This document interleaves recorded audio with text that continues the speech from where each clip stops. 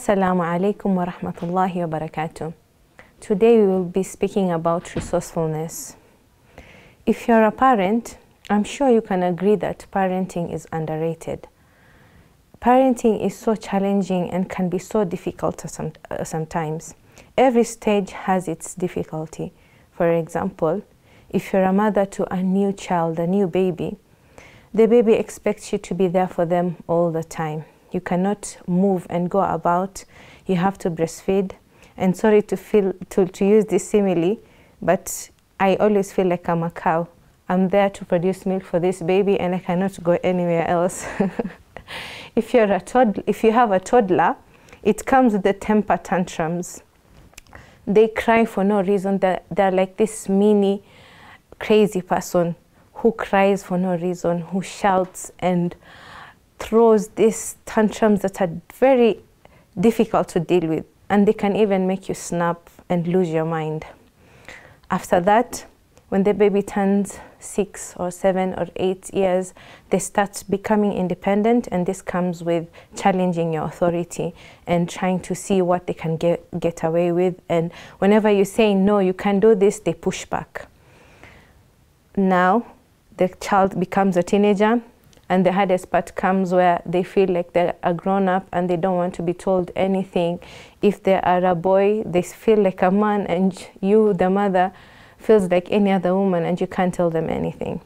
So all these parenting stages come with a lot of challenges. And in order to survive this, we need to equip ourselves with skills, ideas, knowledge from legitimate sources, from all the sources we can get which are legitimate. I feel as Muslims, we are so privileged and lucky to have this beautiful tool by our side, dua. Allah subhanahu wa ta'ala created us and He created our children. He knows best, and He put us in charge of our children to be the authority for them. Whenever we experience these challenges, who else can we go to than Allah subhanahu wa ta'ala? I was recently talking to a new mother who was finding it very difficult to always be there for the baby and cater for all their needs. She had been independent and used to love to read and do her ibadah, and having the baby made her derail from all her ibadah, and she found herself endlessly scrolling whenever she breastfeeds the baby or whenever she's tending to the baby, because that's the easiest thing to do. And as a result, her iman went down, and she found herself at a really dark place where she developed depression. And she told me that she woke up at night and started making dua for Allah to make it easy for her. And slowly she regained back her iman, and she followed her routine, which included her daily adhkar, reading the Quran and praying on time and praying the sunnat, and she even started fasting. The point is, whatever difficulty that we are undergoing, even when you are undergoing challenges in your children's behavior, for example, your teen has become rude and aggressive to you all of a sudden, you can always go to Allah and ask Allah subhanahu wa ta'ala to guide them.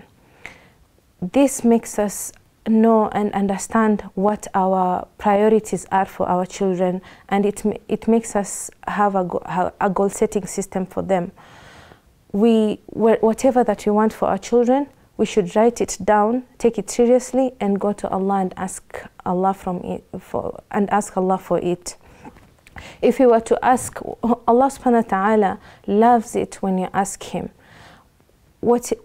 A human being, whenever you ask many things from them, they get irritated, and they would even ask you, why are you asking me? Or why do you want so many things? But Allah subhanahu wa ta'ala never gets tired, and He loves it when we go back to Him and we ask Him. We should be petty. Whatever small thing that we're going through, we go back to Allah.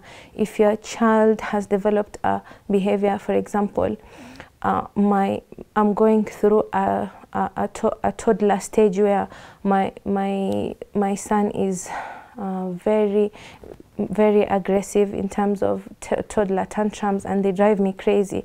It gives me a lot of relief to know that I can go back to Allah subhanahu wa ta'ala and make dua for Allah to make it easy for me. We know that teens engage in very very tricky behavior, very aggressive behavior. So whatever that you're going through, sometimes it is normal behavior.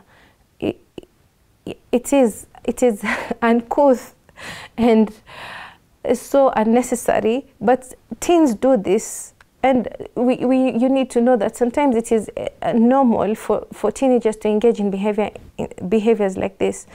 By saying it is normal, I don't mean that we engage in it. Nabi Nuh alayhi salam was a prophet and his son disobeyed him. Nabi Lut, same. So what about me and you? Sometimes you can do everything and still get problems with your parenting. Well, the best way to combat is always going back to Allah, and don't wait for things to be bad. Make dua for your children every day, whatever that you want for them, whether you want them to be academically successful, whether you want them to be guided. We all want our children to be guided and be close to Allah. Whatever goals that we have for them, even make dua for them from now to get pious spouses, for them to get good jobs, for them to get easy people around them, for Allah subhanahu wa ta'ala to make them meet with pious people and become friends with pious people. This is a very beautiful shortcut that we have the privilege for, and we should use it to our advantage. Another way in which we can seek help is by gaining knowledge and skills, new ideas from legitimate sources. Look at people who are talking about parenting, psychologists, shuyukh, and gather knowledge from them. This world is moving in such a fast pace, and our children are experiencing a different world from what we experienced. In order for us to guide them effectively, we need to be educated, we need to be knowledgeable so that we can be relatable to them and we can be relevant to them. Look at different psychologists, for example, Dr. Gabor Met, who talks about child psychology and emotions. Look at Dr. Daniel Amen. Look at Sheikh Bilal Assad, who has different clips on parenting. Al Yaqeen Institute, who released a series of the prophetic way of parenting. And right now you don't even need to go to the library and search for books. Knowledge is out there. You can download books, so many books about parenting, and gain knowledge and insights to help you through parenting. Another way is surrounding yourself with people who have the same journey and are following the same path as you. Look at people in the community who have raised responsible, pious, successful young adults, and ask them, how did you combat this issue? My teen is displaying this kind of behavior. Did your teen do this too? What did you do? My toddler is doing this and this. What did you do when this happened? And gain insights and knowledge from people who have more experience. Also develop a group of friends who you trust and who you can call whenever you feel overwhelmed. Mothers feel a lot of overwhelming because of staying, especially if you're a stay-at-home mom. It's so difficult to be there and deal with children from day to night. There's no off for you.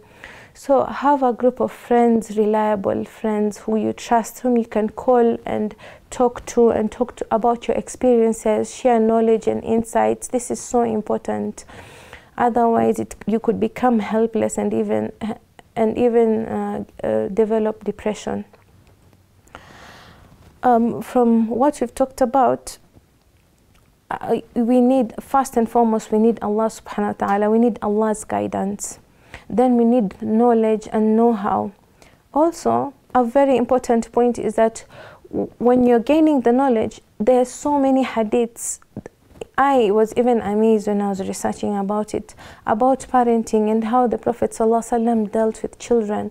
He even commented about adolescents, saying that I was in a workshop a week ago of a brother called Rashid who was talking about adolescence and the challenges of adolescence, and he talked about this hadith where the Prophet ﷺ said there is craziness in youth, meaning the crazy behavior that adolescents portray.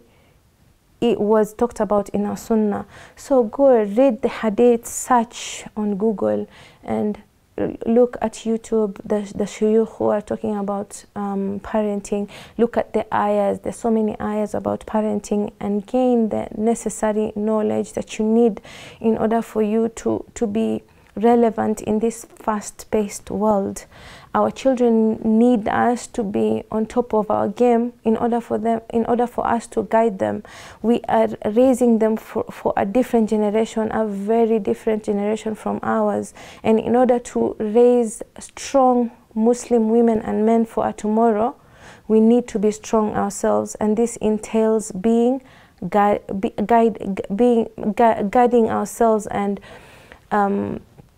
arming ourselves with all the knowledge, the skills, ideas, and know-how that we can gain, and be open-minded. We were raised in a different way. Most of us were raised in an authoritarian way, where you are spoken to and not heard, where the rules are enforced upon you.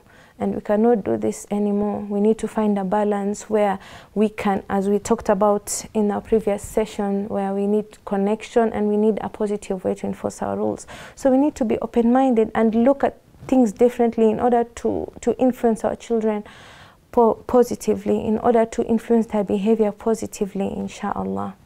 Assalamu alaikum wa rahmatullahi wa barakatuh.